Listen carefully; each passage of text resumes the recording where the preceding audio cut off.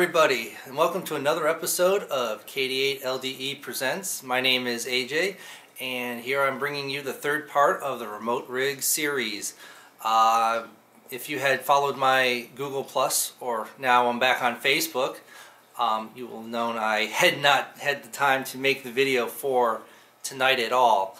But I'm going to work on that, and I'm going to change it, and hopefully I'll have it up here in a few hours. Alright, well, the topic that I wanted to talk about was mobile applications. Everything you can do pretty much from your smartphone, anywhere, anytime, anyhow.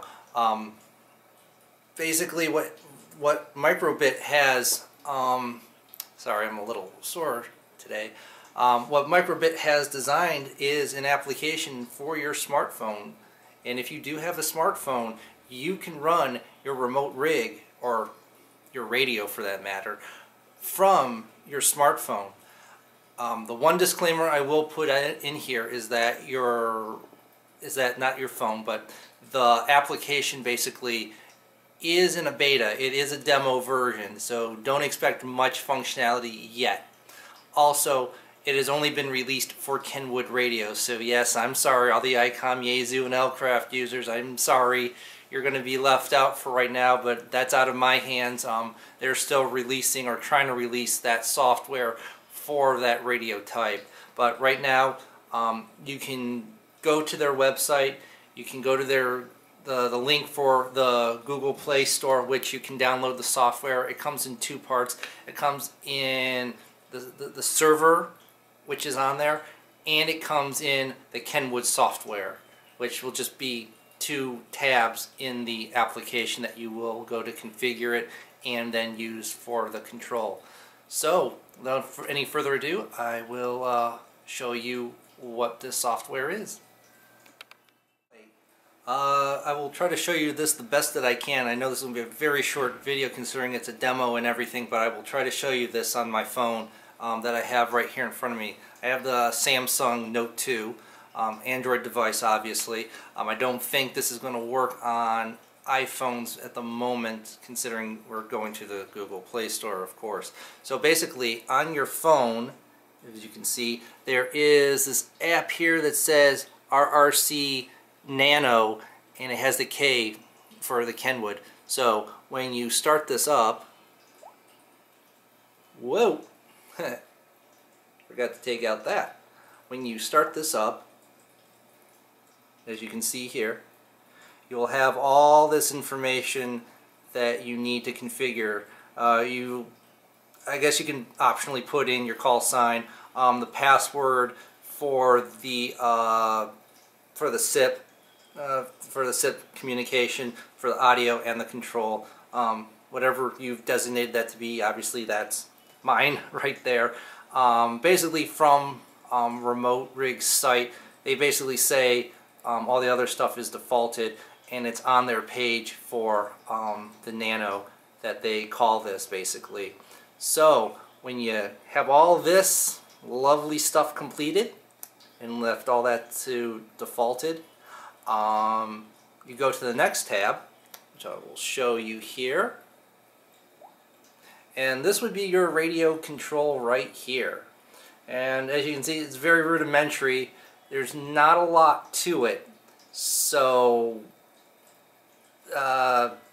you will hear stuff. You can communicate over your rig.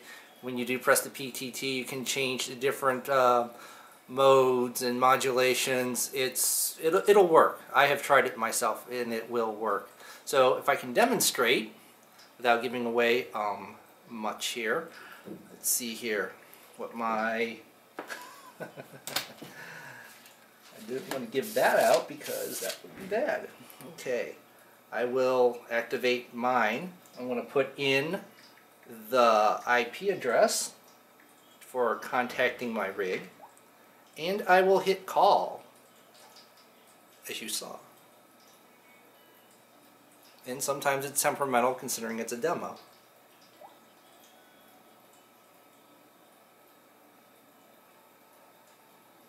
Did I do it right? Nope, I sure did it wrong. Of course. And of course, all this stuff is a static IP address. So you need a static public IP address, or you can use the DDNS, and also make sure that your ports are forwarded. The ports that you did see before you, the 13,000, 13,001, 13,002, it will matter, basically. Okay, now that I got that right, I will dazzle you now. And it says connected. You hear that?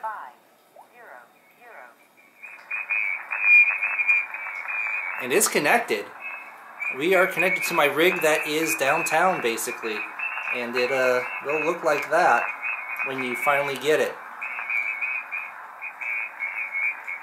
So, you could do a little test. But the fact of the matter is, the only other thing that's really not 100% right with this yet is that we are not on the WWV at 10 megahertz at all. We are still on that one channel on 40 meters at 7 megahertz, basically. It doesn't quite update yet, but I'm sure in the next couple versions that they will come out with, that it will be a lot better for Kenwood and all the other radio users that they will have out there. But as you can hear, I'm connected in to my radio that's about 30 miles away from me. So that's what I mean by taking your HF station with you. As long as you do have the broadband, and I'm doing this over wireless, no less, of course.